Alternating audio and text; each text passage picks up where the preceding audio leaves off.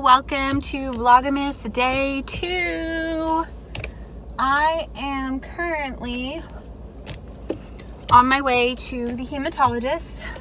If you guys remember yesterday, here we go. If you guys remember yesterday, I told you that today I find out if the pulmonary embolism is gone from my lung. I'm really excited and I'm really hopeful. It is 9:30 a.m. here and I'm just heading over there, and I'm in my husband's truck, if you can't tell. He has a much nicer truck than I do. He has a Ford F-150 and I just have a little it's a really old Explorer, because I just don't care about cars and things like that. I could just care less as long as it drives and has a nice radio. So he gets the nicer car, but I do enjoy driving his truck every now and then because he has heated seats. So I wish mine did too. But yeah, that's it so far this morning. My husband is home with my daughter. He's working from home this morning. And he's watching her while I run over here. So I will update you guys when I'm all out and let you know. What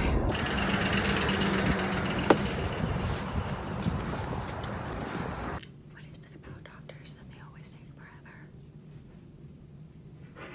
forever? Okay, y'all, I'm out of the hematologist and they're gone. I'm so excited that the pulmonary embolisms are gone. And notice I'm using a plural form now. I didn't know this. So when I was in the hospital, when I had that x-ray on my lung, or when I had the CT scan on my lung for the nodule, the doctor just called me and he was like, you have a blood clot in your lung. And that's all he said. And it kind of just went from there. And everybody said, you have a blood clot in your lung. That's all they ever said. And I never really questioned it, or I think I was just too scared.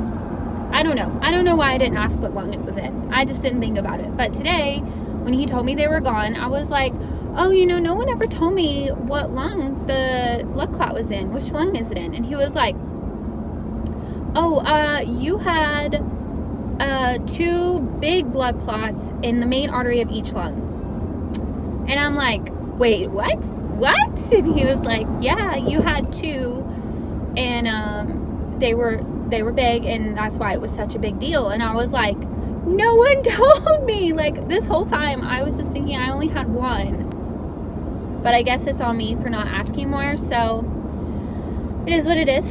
I'm just glad they're gone. I'm so happy they're gone and so relieved. I was hoping they were gone because I was noticing that it was getting a lot easier for me to breathe. When you have a pulmonary embolism, just like walking around your house, you are completely out of breath. And so I was noticing that that wasn't happening as much. So I'm really excited about that. Happy they're gone. I go back in 3 months, and at that time we'll talk about either discontinuing the blood thinners altogether or cutting the dose in half. I'm really hoping we can discontinue them, because if you know anything about being a woman on blood thinners, it's not good. It's not good. It's not fun. So I'm really hoping that I could possibly go off. And also, all the genetic testing that I had last time that I went to the hematologist came back negative. So that's also really great news. He said that this was probably just a freak thing caused by the surrogacy medications, the Lupron, the high fever, and the birth control. So I'm just happy that this chapter of my life is closing, and I hope that I never have to deal with this again, because it really sucked and it was really scary. And I didn't even know the full extent of why it was so scary, but now it makes a lot more sense that all of these doctors kept telling me, like, you're lucky to be alive, you should be dead. So, which, if you're a doctor, don't tell that to people, because that scared me. But I'm so happy about that. So I thought I'd just update you guys, and I did update on my Instagram as well. So everybody over there got to know it first. So if you want to keep updated with me more in real time, definitely follow me on Instagram. I'm really active on Insta stories. So that's it for that. And then now I'm just gonna go home, and I need to clean the house really bad. So I may take you guys along with me for that. And then I need to get to editing because I have a lot of videos going up on this 12 days of Vlogmas, so I need to get them all edited and ready to go for you guys. Yeah, I'll keep you guys updated as the day progresses. I'm all out of dishwasher detergent, and instead of just running to the store and buying more like a logical person, I just washed all these dishes by hand. Why did I do that? So I have cleaned a little bit, and I've got dinner on the crock pot, and my daughter is laying down for a nap. And while she does that, we'll see if she sleeps or not.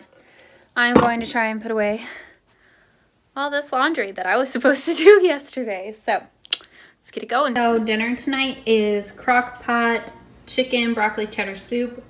I really just threw a bunch of ingredients in here and hoped for the best, and it is super delicious. So I'm gonna work on it a little bit more, and then if I can get it honed down really well, I will do a recipe video on it for you guys.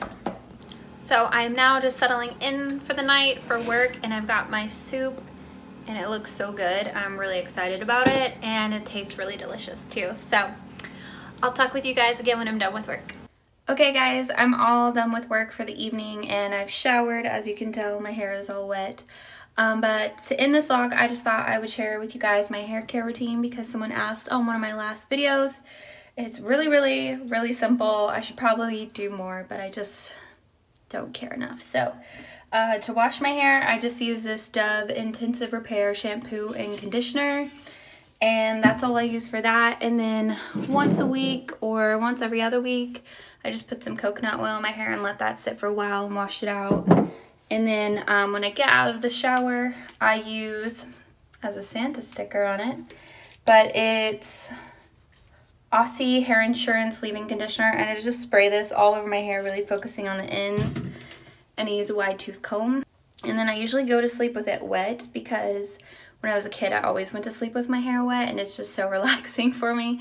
So plus my daughter broke my blow dryer, so I just go to bed with it wet, and then I wake up in the morning and I curl it. So that's it for my hair care routine. Like I said, it's really simple, and I usually get my hair cut once every 3 months. I know you should do it more. You should do it more. But that's it for today's vlog. I'm going to go ahead and end it here, and I hope you guys are enjoying Vlogmas so far. And if you like these type of vlogs, make sure and give this video a thumbs up, as well as hit subscribe if you're new, and I'll see you tomorrow. Bye!